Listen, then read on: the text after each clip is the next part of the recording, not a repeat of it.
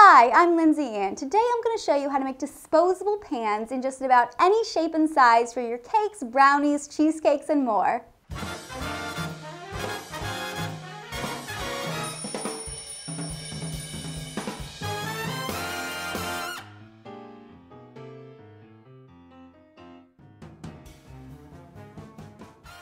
I'm really excited to share with you guys my do-it-yourself pan technique because I've honestly never seen this done before, and it's such a great solution for when you want to bake either a cake or a brownie, even a cheesecake, and you don't have a specific size or shaped pan that you want to work with.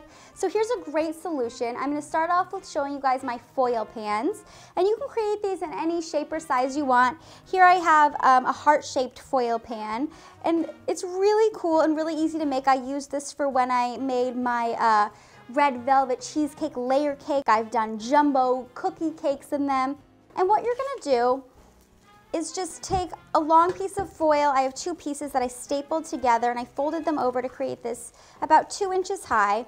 And I'm just gonna start to make a heart shape. You can do this with round, any kind of shape you want. And at this point, it doesn't have to be perfect because we're going to bend it into shape once we put the bottom on. So I'm just gonna staple that in place. And then we just take another piece of foil, put it underneath, and we're gonna fold it up and over the sides of our pan.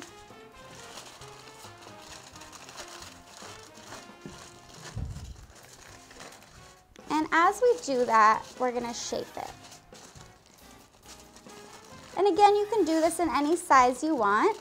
I like to do it in about 6 to 7 inch heart. That way it can fit right in like an 8-inch cake pan for when I'm ready to bake it. So you're gonna fold it up and over the sides. I'm gonna rip the middle just so it can fit in all the nooks and crannies of the pan. Okie dokie. And then once the bottom's on, I'm just going to kind of push it into place to create that perfect heart shape. And once you can play with it as long as you want until you get that perfect shape you're looking for. But once it's ready, you're just going to want to spray it with a little nonstick spray, place it right in a baking dish, and you're ready to bake.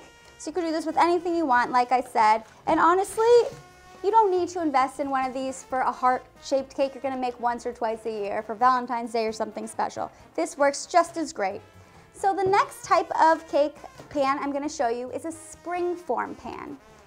And a springform pan is used to make cheesecakes because it has this feature on the side where it just opens up the sides so the sides can slide right off so your cheesecake inside comes out nice and clean.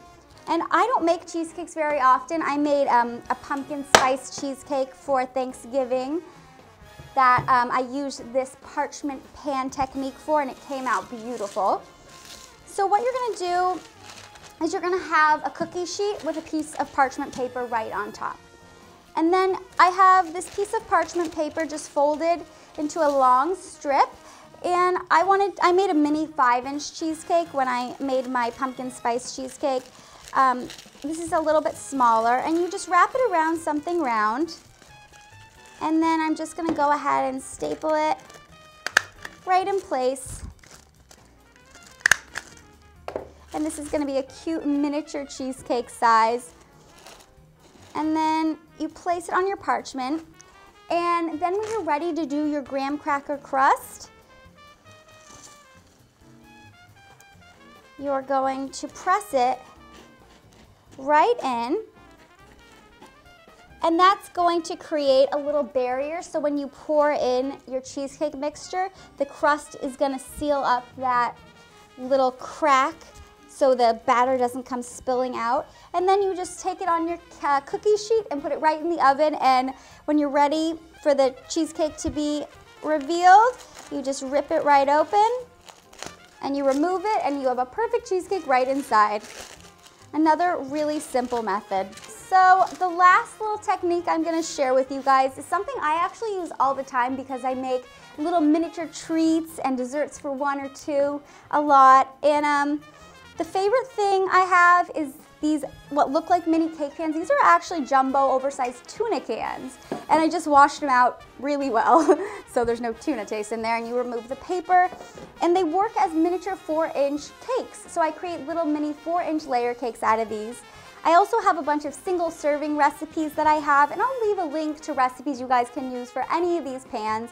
You can bake little mini cakes in ramekins. I've also made little mini sheet cakes out of these tiny little loaf pans, so that's really fun too.